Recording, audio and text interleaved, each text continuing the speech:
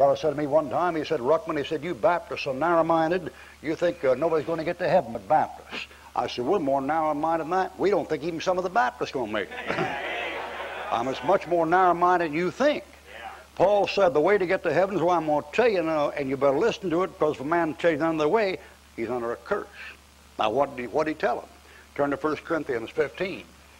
All right, in 1 Corinthians chapter 15, I want to have you see what the same writer, that's Paul, wrote him. Now, nobody's taking anything out of context. Nobody's misrepresenting anything. Nobody's trying to take something and prove something that isn't so. That's the same writer. The one who wrote Galatians wrote 1 Corinthians. The one who wrote 1 Corinthians wrote Galatians was the one that said, if any man preach on the gospel to that, then let God curse him. Now, what was he preaching? Look in 1 Corinthians chapter 15, and come down there by verse 3, 4, and 5, and he says, of the gospel I delivered unto you is how that Christ died for our sins, according to the Scriptures, and that he was buried, and that he rose again the third day from the dead, according to the Scriptures. Now, what is the gospel? The gospel is that Christ died for your sins. He died, that's negative. For your sins, that's negative, according to the Scriptures. And was buried, that's negative. And the third day he rose from the dead, that's positive.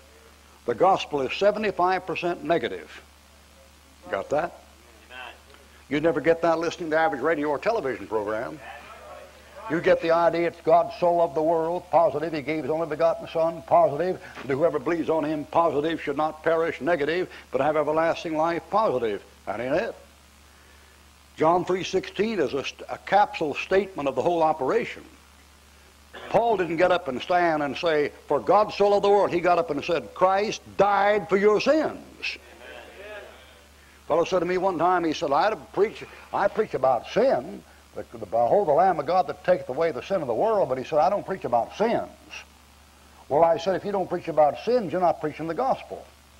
And he said, how do you figure? I said, the Bible says Christ died for our sins. If a preacher's not preaching about sins, he's not preaching the gospel. All right, Christ died for your sins, according to the Scriptures, and was buried, and the third day he rose again from the dead, according to the Scripture. Wherefore he is able to save to the uttermost all them that come unto God by him, seeing ye ever liveth to make intercession for them. So the Lord Jesus Christ died, and Christ died for sinners. Now, Paul said, if any man tells you the only way to get saved in that, then let God damn him, let God curse him. And that's Paul's opinion of the matter, and I'm not going to argue about it. Folks say Christ came in the world to reconcile institutions. No, he didn't. Folks say Christ came in the world, to take care of folks and bring everybody together, and no, he didn't. Christ died for sinners. And if it's not according to the Scripture, then let God curse the guy. Now, this thing I'm going to draw you here this morning is there are two things about it. First of all, it's called good news. That's what the word gospel means, good news. And secondly, this thing I'm going to draw you about here is a love story. When I mentioned John 3:16 a while ago, I didn't mean to demean it. It's true, but that doesn't give you the detail of the gospel. The truth is, God did so love the world, he gave his only begotten Son. The truth is, here in his love, not that we loved God, but that he loved us and gave his Son to be a propitiation for our sins. The truth then is, not that we loved God, but that he loved us. The truth is, greater love hath no man than this, than he laid down his life for his friend. But God commendeth his love towards us, and that while we were yet sinners, Christ died for us. So it's a love story. Now, you'd think anybody as love crazy and as sex nutty as Americans are would be interested in something about love, wouldn't you? And yet they'll take any love except this one. They like to talk about Wally and the Duke and Grace and the Gambler and Liz Taylor and who's she going to marry next and who gives a flip. Why, listen, the greatest love story in the world is not in Hollywood. You can pick up those little tabloids, Enquirer and Midnight, and those little dirt smut sheets, and somebody's dumping somebody every other year, man. Now, your true love at last. Oh, no, don't kid me. That was the last 6 times. The greatest love in this world is the love of Jesus Christ for sinners. Now listen, you stop and consider this thing. You don't know anybody that loves you enough to die for you. You say, oh, so-and-so died for me. Yeah, but they don't know everything about you. Why, bless your heart, people. If your wife knew everything about you that God knows about you, she wouldn't stay in the same room with you.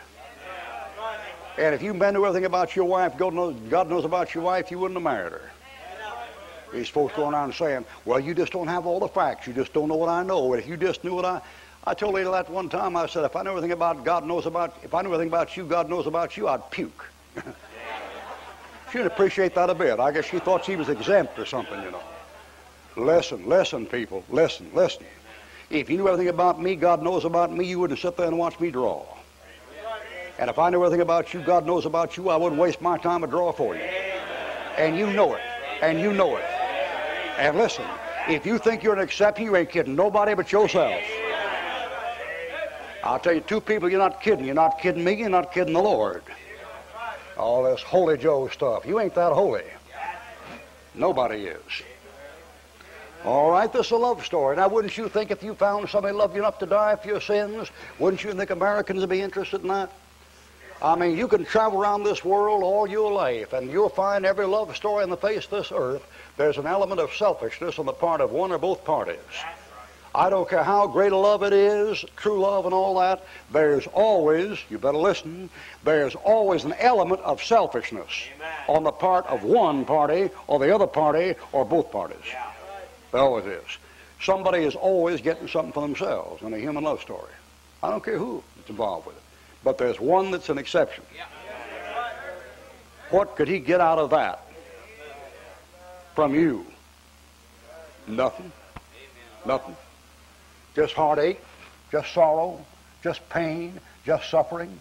Let me tell you, young people sitting here this morning in this building, if you miss the love of Jesus Christ for sinners, you miss the greatest love story the world ever have to offer. If you miss God's love for you as a sinner, you miss the whole thing. The rest of it, it just comes and goes, you know. Now, I'm saved.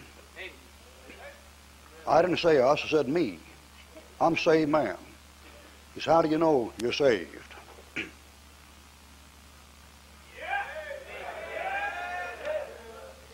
I'm covered. I'm covered. You got any coverage? That's the trouble with folks. Thinking this is going to save, not going to save. You ever get saved, you're going to be saved right there. You're going to go to hell like a bullet. You say, Brother Ruckman, I'm a modern 20th century man. Don't give me that gaff. You got leather on your shoes. The animal shed blood for you to get the leather. You got a leather belt on. The animal holds up your waist. You still got a plastic belt. Don't kid me, you had breakfast meat for breakfast. Said I had no meat yet, you will for it. Don't kid me. Don't try to mess with me. You've had blood. You modern people, you're a bloody bunch. You're as a bloody bunch I've ever seen in my life. Take your nose and cut your nose off, you'll bleed like a stuck hog. Don't tell me you don't believe in blood for salvation. You're no different people back in 4,000 B.C. or 3,000 B.C. or 2,000. You're the same bloody bunch. The Bible said without the shedding of blood, there's no remission of sins. Now, I'm not drawing you a pretty picture. The Bible says with his stripes you're healed. They whipped him. God took my sins and put him on him. Holes in his hands. Why? I picked up things I had no business picking up. Holes in his feet. What for? I went place I had no business going. You bet your life, amen, brother, sister. Crown of thorns in the forehead. Why? My sins of intellect. A spear in my heart, in his heart for my heart. Why? My sins of affection. Wrong affection, wrong thoughts, wrong deeds, wrong ways. Christ died for sinners.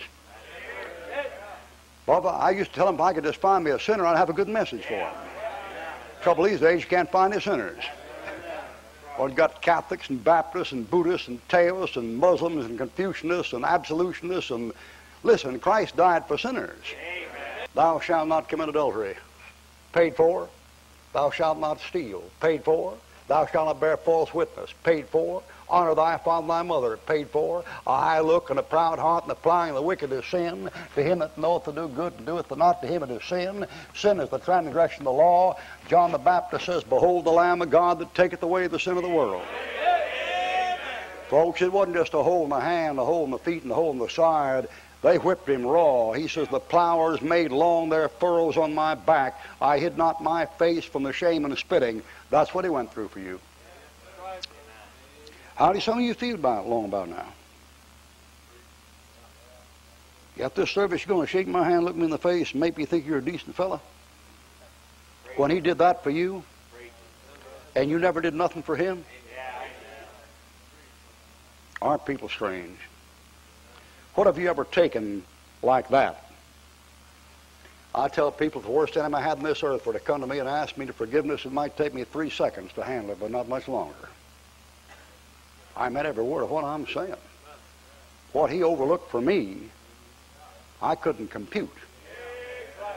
I better overlook some things for him. I think so.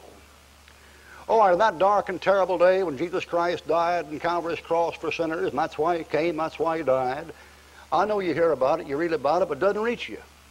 I've been over in Germany, I've been over in Austria, I've been up in Canada, I've been in Hawaii, I've been in Japan, I've been around. I wasn't born yesterday. I go to Germany, I see the crucifixes all over the place. Everybody knows a crucifix. It's got a dead Christ on it. I want to tell you something right now. My Christ is not on that cross anymore. It's up in glory, rose from the dead. I'll tell you something else. That crucified Christ will never do you any good until you see it was for you. Oh, when Christ died on Calvary's cross, in the midst of that thing there, the grace of God suddenly touched the heart of one of these criminals. And when it touched his heart, he turned to his companion in sin and said in so many words, "Why don't you shut your mouth?" He said, "Dost thou not fear God, seeing thou art in the same condemnation, and we indeed justly, for we receive the due reward of our deeds, but this man hath done nothing amiss." And turning to Jesus, he said, "Lord, remember me when thou comest into thy kingdom."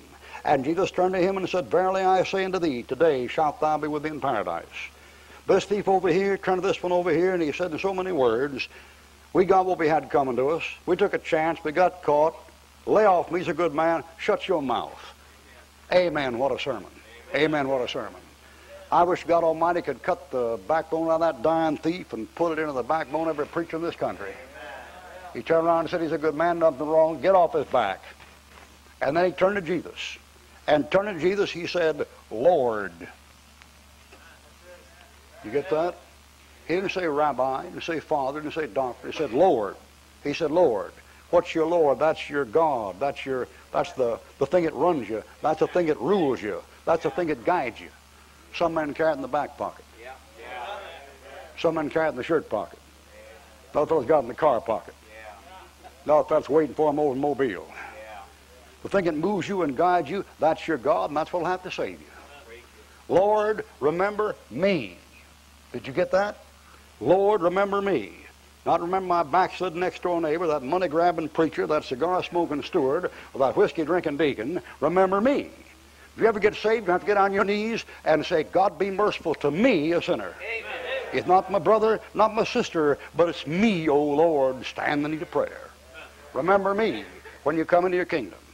And Jesus turned to him and said, "Verily, verily, I say unto thee, the nearest way to me is through my mother's heart. There's Mary, pray to her." Why don't you laugh, you irreverent people? But you know he didn't say that.